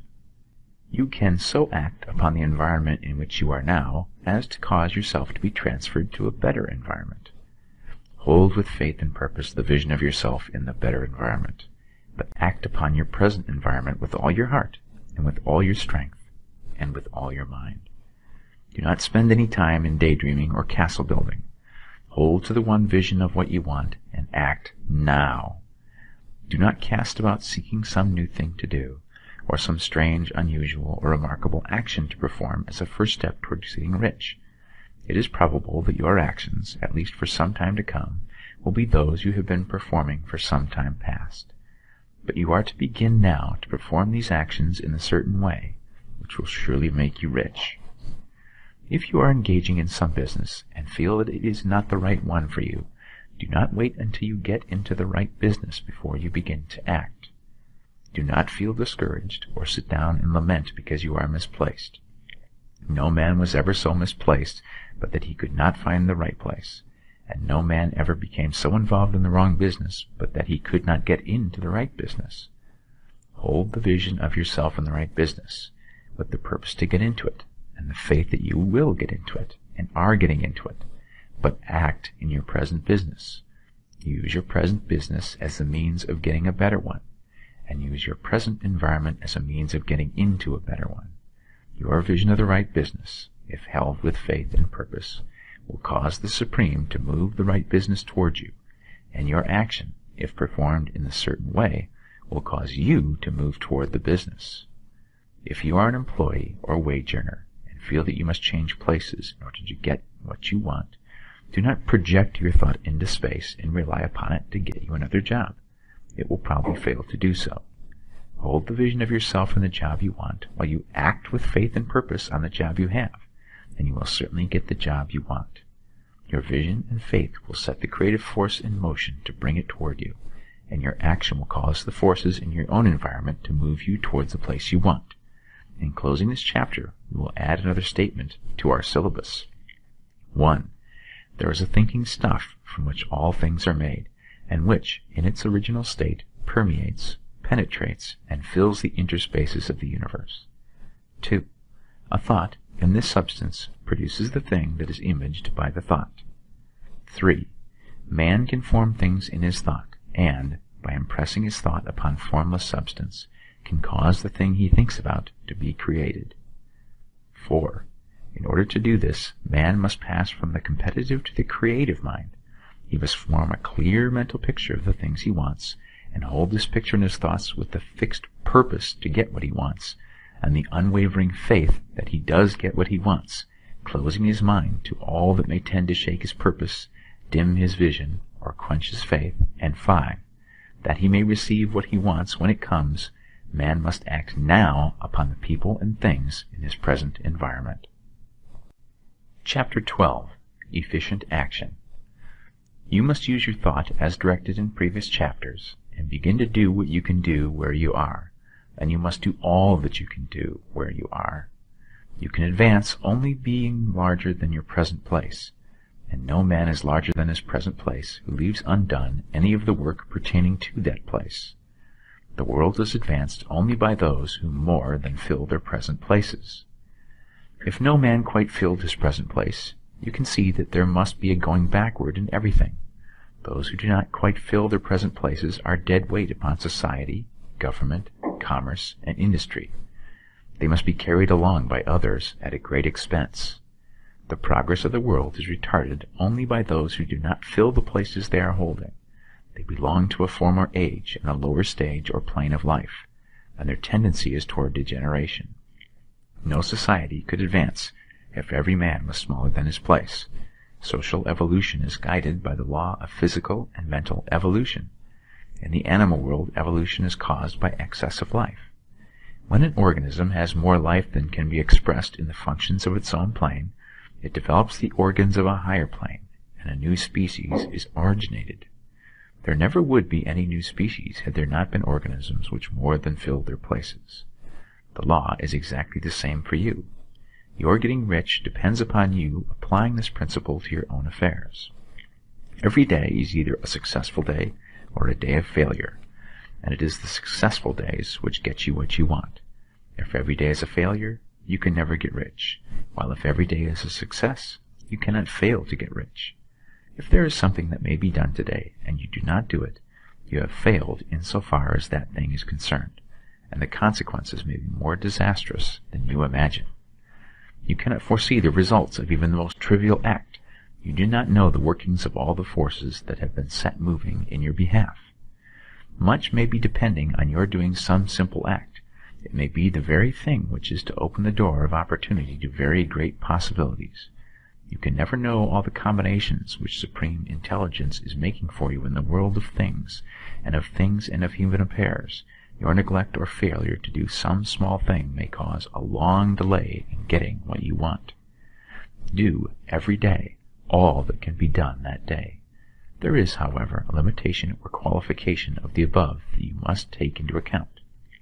You are not to overwork, nor to rush blindly into your business in the effort to do the greatest possible number of things in the shortest possible time. You are not to try to do tomorrow's work today, nor to do a week's work in a day. It is really not the number of things you do, but the efficiency of each separate act that counts. Every act is, in itself, either a success or a failure. Every act is, in itself, either effective or inefficient. Every inefficient act is a failure, and if you spend your life in doing inefficient acts, your whole life will be a failure. The more things you do, the worse for you if all your acts are inefficient ones. On the other hand, every efficient act is a success in itself, and if every act of your life is an efficient one, your whole life must be a success. The cause of failure is doing too many things in an inefficient manner and not doing enough things in an efficient manner. You will see that it is a self-evident proposition that if you do not do any inefficient acts, and if you do a sufficient number of efficient acts, you will become rich. If, now, it is possible for you to make each act an efficient one, you will see again that the getting of riches is reduced to an exact science, like mathematics. The matter turns then on the questions whether you can make each separate act a success in itself. And this you can certainly do. You can make each act a success because all power is working with you, and all power cannot fail. Power is at your service, and to make each act efficient, you have only to put power into it. Every action is either strong or weak. And when every one is strong, you are acting in a certain way which will make you rich. Every act can be made strong and efficient by holding your vision while you are doing it, and putting the whole power of your faith and purpose into it. It is at this point that people fail who separate mental power from personal action. They use the power of mind in one place and at one time, and they act in another place and at another time. So their acts are not successful in themselves. Too many of them are inefficient. But if all power goes into every act, no matter how commonplace, every act will be a success in itself. And as in the nature of things every success opens the way to other successes, your progress towards what you want, and the progress of what you want towards you, will become increasingly rapid. Remember that successful action is cumulative in its results. Since the desire for more life is inherent in all things, when a man begins to move towards larger life, more things attach themselves to him, and the influence of his desire is multiplied. Do, every day, all that you can do that day, and do each act in an efficient manner. In saying that you must hold your vision while you are doing each act, however trivial or commonplace, I do not mean to say that it is necessary at all times to see the vision distinctly to its smallest detail. It should be the work of your leisure hours to use your imagination on the details of your vision, and to contemplate them until they are firmly fixed upon memory. If you wish speedy results, spend practically all of your spare time in this practice. By continuous contemplation, you will get the picture of what you want, even to the smallest details, so firmly fixed upon your mind, and so completely transferred to the mind of formless substance, that in your working hours you need only to mentally refer to the picture to stimulate your faith and purpose, and cause your best effort to be put forth. Contemplate your picture in your leisure hours until your consciousness is so full of it that you can grasp it instantly. You will become so enthused with its bright promises that the mere thought of it will call forth the strongest energies of your whole being. Let us again repeat our syllabus, and by slightly changing the closing statements, bring it to the point we have now reached. 1. There is a thinking stuff from which all things are made, and which, in its original state, permeates, penetrates, and fills the interspaces of the universe. 2. A thought in this substance produces the thing that is imaged by the thought. 3. Man can form things in his thought, and, by impressing his thought upon formless substance, can cause the thing he thinks about to be created. 4. In order to do this, man must pass from the competitive to the creative mind.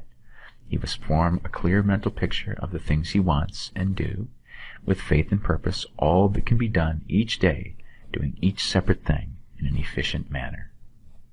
Chapter 13. Getting into the right business. Success in any particular business depends for one thing upon your possessing, in a well-developed state, the faculties required in that business. Without good musical faculty, no one can succeed as a teacher of music.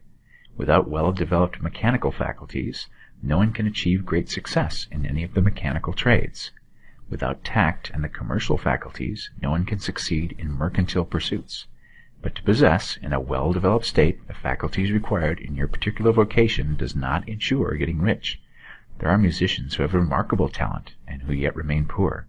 There are blacksmiths, carpenters, and so on, who have excellent mechanical ability, but who do not get rich. And there are merchants with good faculties for dealing with men, who nevertheless fail. The different faculties are tools. It is essential to have good tools, but it is also essential that the tools should be used in the right way. One man can take a sharp saw, a square, a good plane, and so on, and build a handsome article of furniture. Another man can take that same set of tools and set to work to duplicate the article, but his production will be a botch. He does not know how to use good tools in a successful way. The various faculties of your mind are the tools with which you must do the work which is to make you rich. It will be easier for you to succeed if you get into a business for which you are well equipped with mental tools. Generally speaking, you will do best in that business which will use your strongest faculties, the one for which you are naturally best fitted. But there are limitations to this statement also. No man should regard his vocation as being irrevocably fixed by the tendencies with which he was born. You can get rich in any business, for if you have not the right talent, you can develop that talent. It merely means that you will have to make your tools as you go along, instead of confining yourself to the use of those with which you were already born. It will be easier for you to succeed in a vocation for which you already have the talents in a well-developed state, but you can succeed in any vocation, for you can develop any rudimentary talent, and there is no talent of which you have not at least the rudiment. You will get rich most easily in point of effort if you do that for which you are best fitted, but you will get rich most satisfactorily if you do that which you want to do. Doing what you want to do is life, and there is no real satisfaction in living if we are compelled to be forever doing something which we do not like, and can never do what we want to do. And it is certain that you can do what you want to do. The desire to do it is proof that you have within you the power which can do it. Desire is a manifestation of power. The desire to play music is the power which can play music seeking expression and development. The desire to invent mechanical devices is the mechanical talent seeking expression and development. Where there is no power, either developed or undeveloped, to do a thing, there is never any desire to do that thing. And where there is strong desire to do a thing, it is certain proof that the power to do it is strong, and only requires to be developed and applied in the right way. All things being equal, it is best to select the business for which you have the best developed talent. But if you have a strong desire to engage in any particular line of work, you should select that work as the ultimate end at which you aim. You can do what you want to do, and it is your right and privilege to follow the business or vocation which will be most congenial and pleasant. You are not obliged to do what you do not like to do, and should not do it except as a means to bring you to the doing of the thing you want to do. If there are past mistakes whose consequences have placed you in an undesirable business or environment, you may be obliged for some time to do what you do not like to do. But you can make the doing of it pleasant by knowing that it is making it possible for you to come to the doing of what you want to do. If you feel that you are not in the right vocation, do not act too hastily in trying to get into another one. The best way, generally, to change business or environment is by growth. Do not be afraid to make a sudden and radical change if the opportunity is presented, and you feel, after careful consideration, that it is the right opportunity. But never take sudden or radical action when you are in doubt as to the wisdom of doing so. There is never any hurry on the creative plane, and there is no lack of opportunity. When you get out of the competitive mind, you will understand that you never need to act hastily. No one else is going to beat you to the thing you want to do. There is enough for all. If one space is taken, another and a better one will be opened for you a little farther on. There is plenty of time. When you are in doubt, wait. Fall back on the contemplation of your vision, and increase your faith and purpose, and by all means, in times of doubt and indecision, cultivate gratitude. A day or two spent in contemplating the vision of what you want, and in earnest thanksgiving that you are getting it, will bring your mind into such close relationship with the Supreme that you will make no mistake when you do act. There is a mind which knows all there is to know, and you can come into close unity with this mind by faith and the purpose to advance in life if you have deep gratitude. Mistakes come from acting hastily, or from acting in fear or doubt, or in forgetfulness of the right motive, which is more life to all and less to none. As you go on in the certain way, opportunities will come to you in increasing number, and you will need to be very steady in your faith and purpose, and to keep in close touch with the All-Mind by reverent gratitude. Do all that you can do in a perfect manner every day, but do it without haste, worry, or fear. Go as fast as you can, but never hurry. Remember that in the moment you begin to hurry, you cease to be a creator and become a competitor. You drop back upon the old plane again. Whenever you find yourself hurrying, call a halt. Fix your attention on the mental image of the thing you want, and begin to give thanks that you are getting it. The exercise of gratitude will never fail to strengthen your faith and renew your purpose. Chapter 14. The Impression of Increase. Whether you change your vocation or not, Your actions for the present must be those pertaining to the business in which you are now engaged. You can get into the business you want by making constructive use of the business you already are established in, by doing your daily work in a certain way. And insofar as your business consists in dealing with other men, whether personally or by letter, the key thought of all your efforts must be to convey to their minds the impression of increase. Increase is what all men and women are seeking. It is the urge of the formless intelligence within them seeking fuller expression. The desire for increase is inherent in all nature. It is the fundamental impulse of the universe. All human activities are based on the desire for increase. People are seeking more food, more clothes, better shelter, more luxury, more beauty, more knowledge, more pleasure. Increase in something, more life. Every living thing is under this necessity for continuous advancement.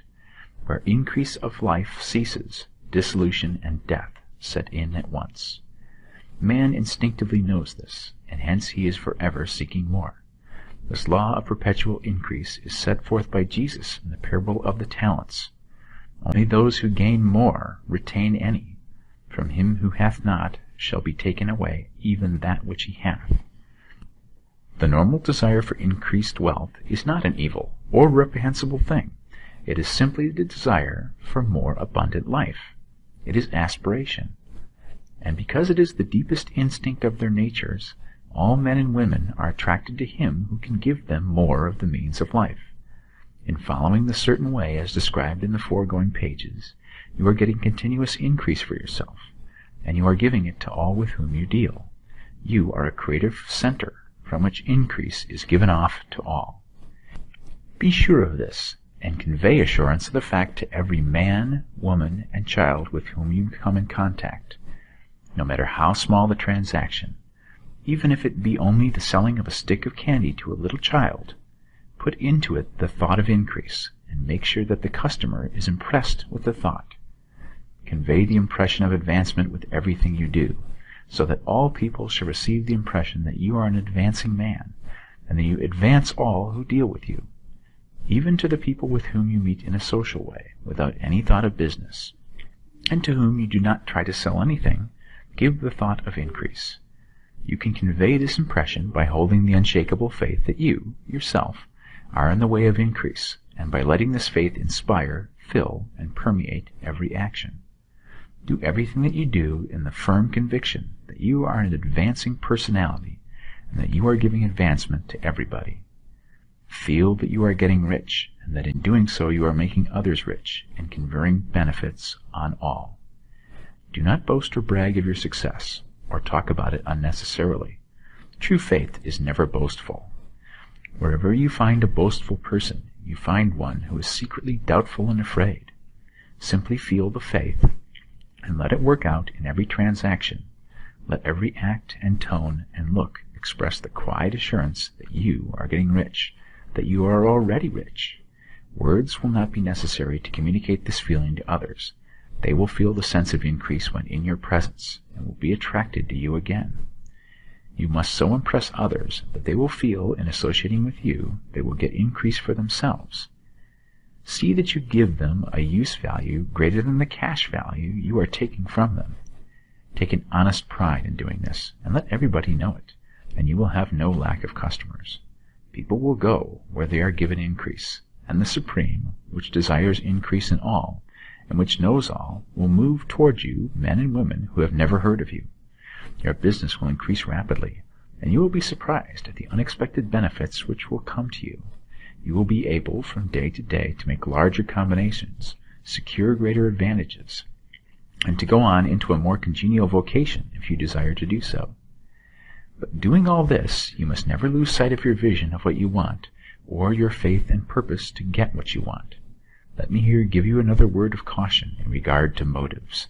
Beware of the insidious temptation to seek for power over other men.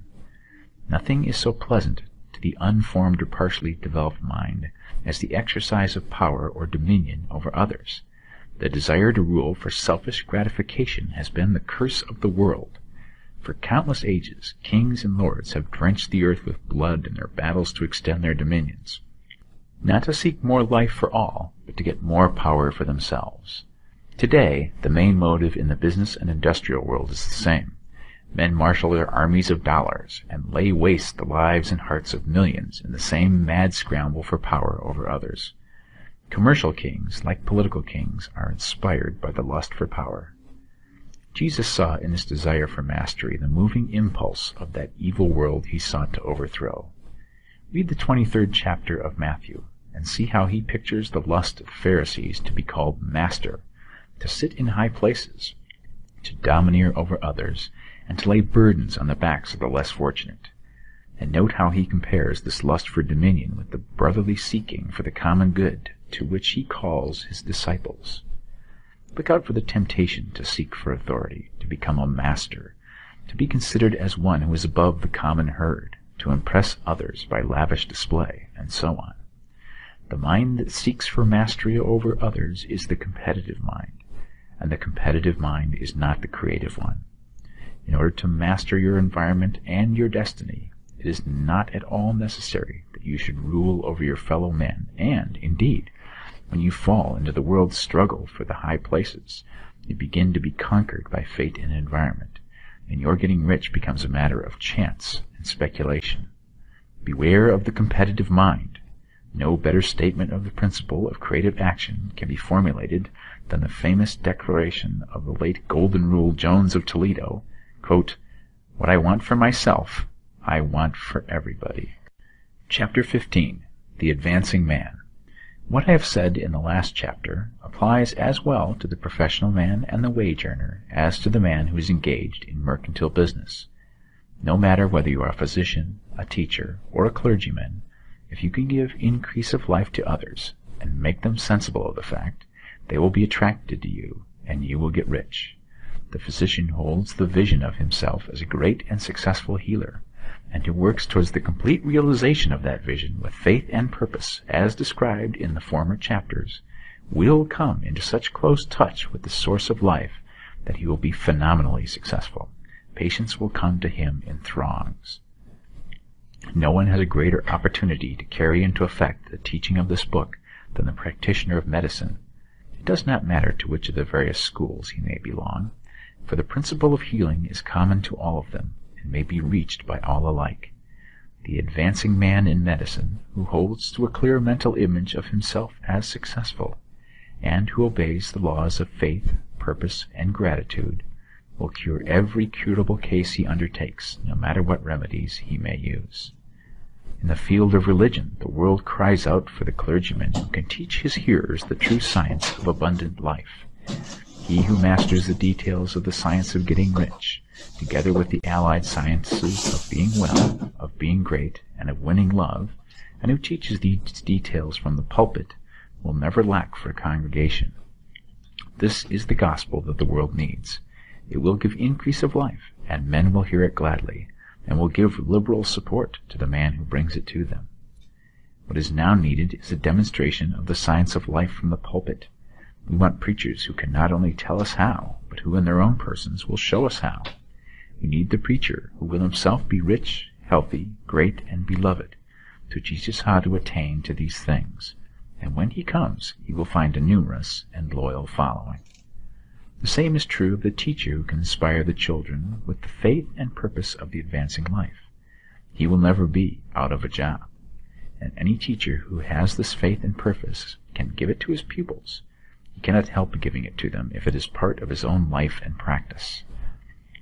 What is true of the teacher, preacher, and physician is true of the lawyer, dentist, real estate man, insurance agent, of everybody. The combined mental and personal action I have described is infallible.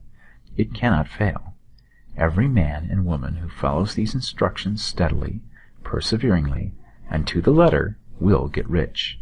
The law of the increase of life is as mathematically certain in its operation as the law of gravitation. Getting rich is an exact science. The wage earner will find this as true of his case as of any of the others mentioned.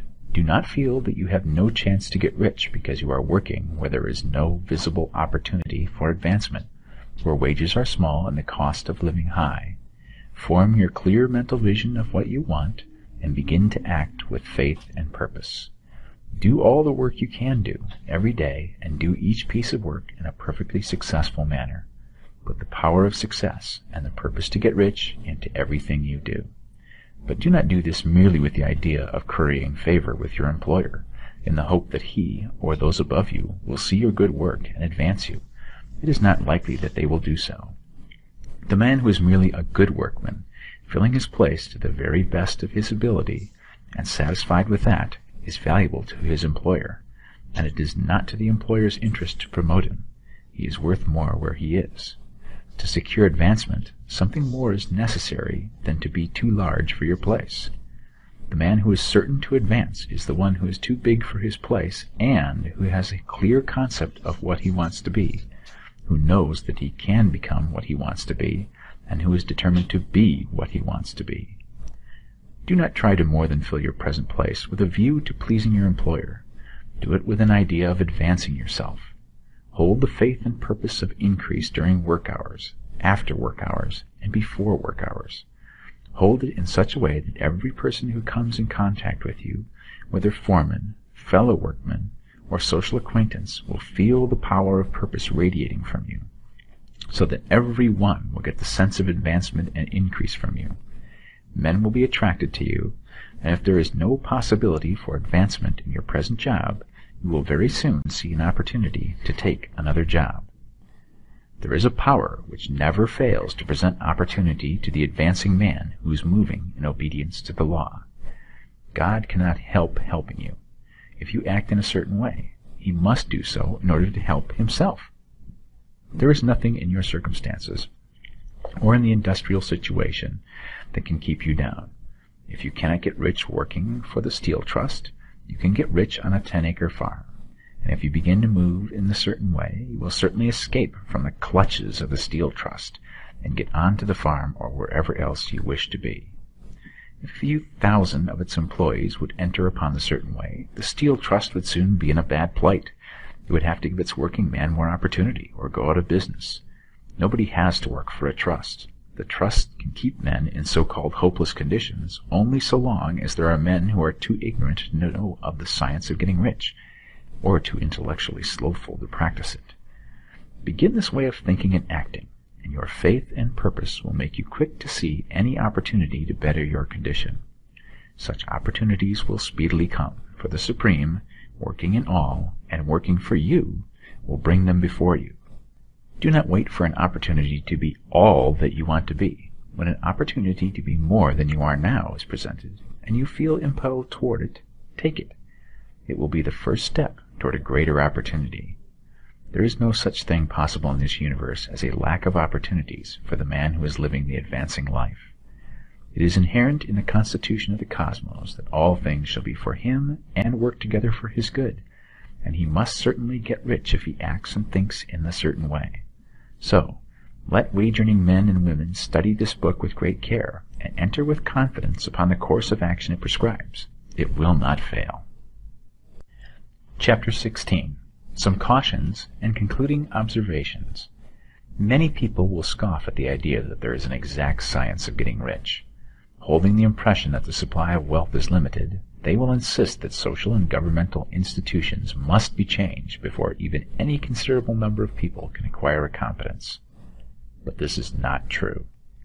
It is true that existing governments can keep the masses in poverty, but this is because the masses do not think and act in a certain way.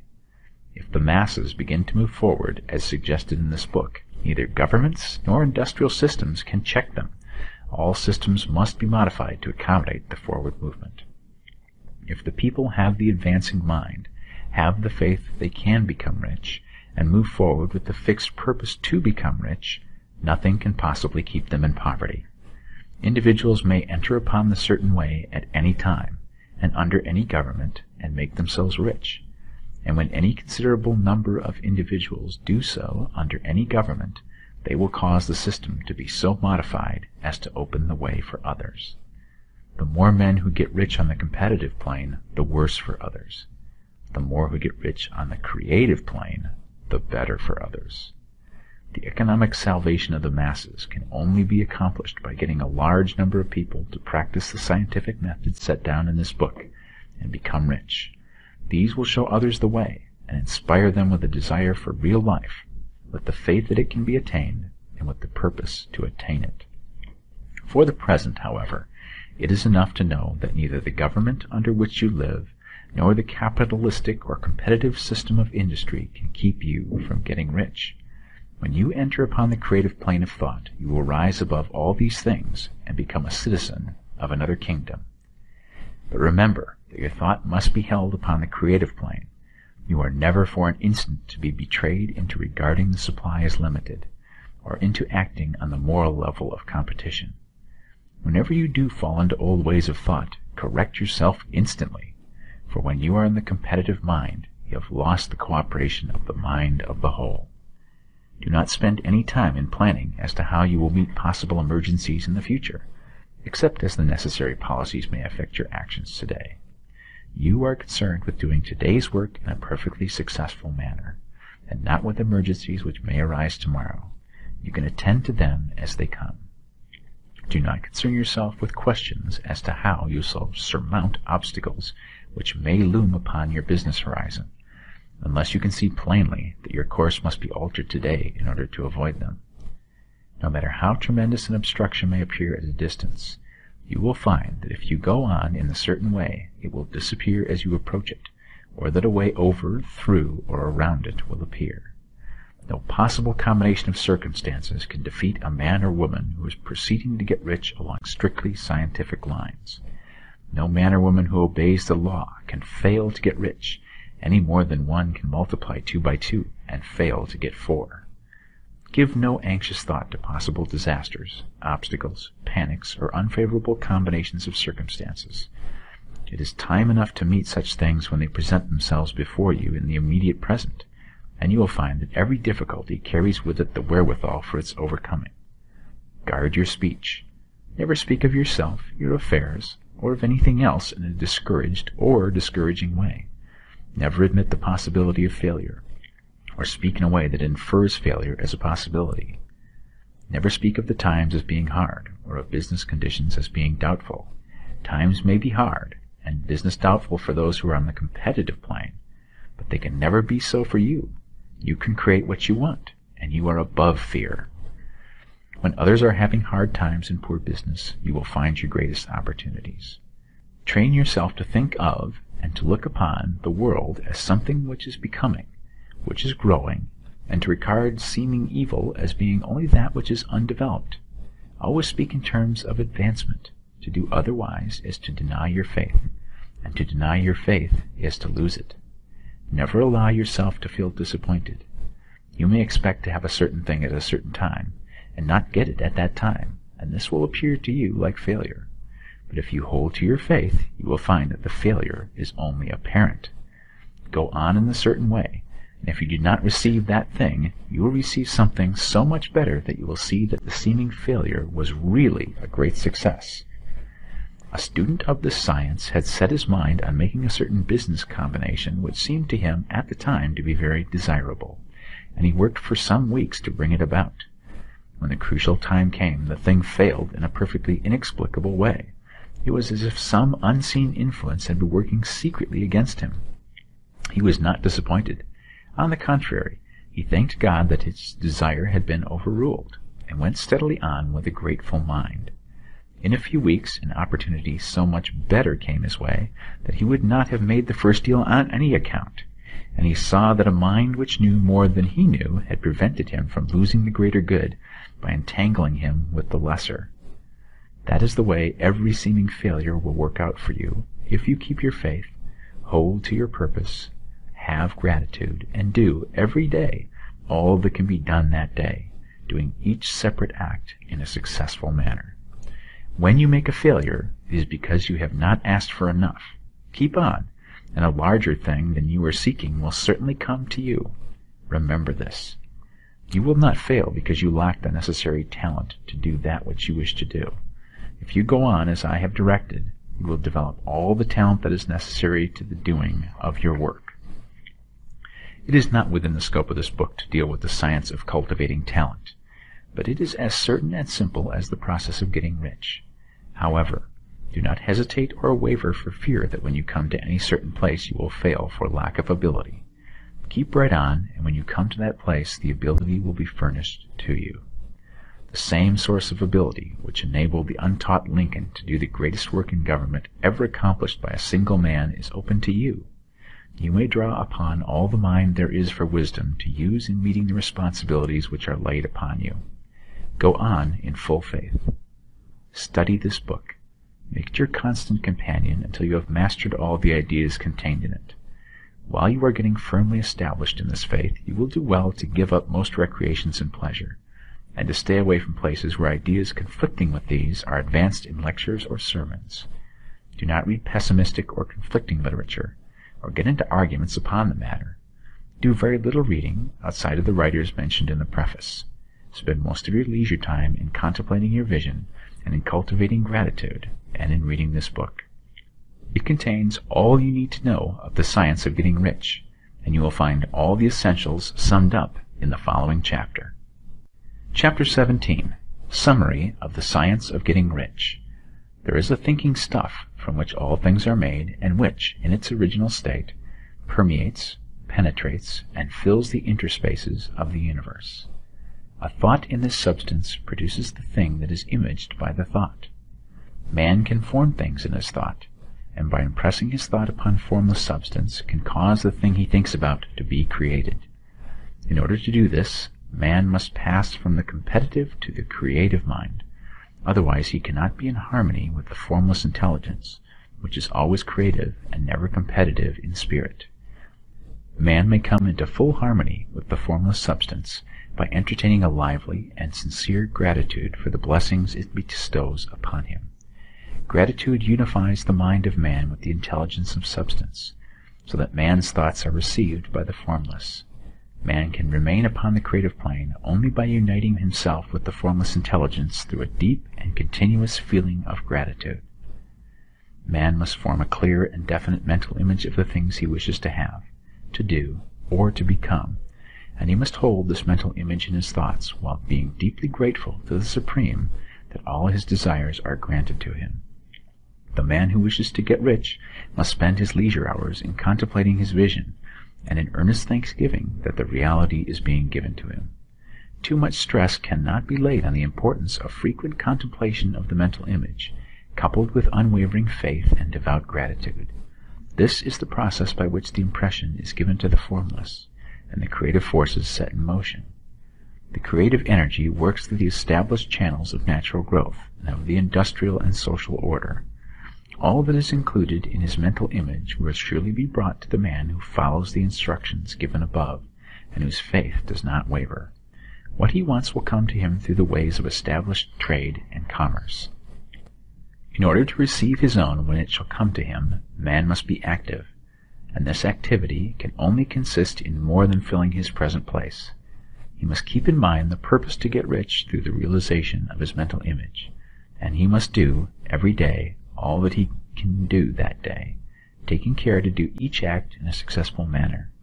He must give to every man a use value in excess of the cash value he receives, so that each transaction makes for more life, and he must so hold the advancing thought that the impression of increase will be communicated to all with whom he comes in contact. The men and women who practice the foregoing instructions will certainly get rich, and the riches they receive will be in exact proportion to the definiteness of their vision, the fixity of their purpose, the steadiness of their faith, and the depth of their gratitude.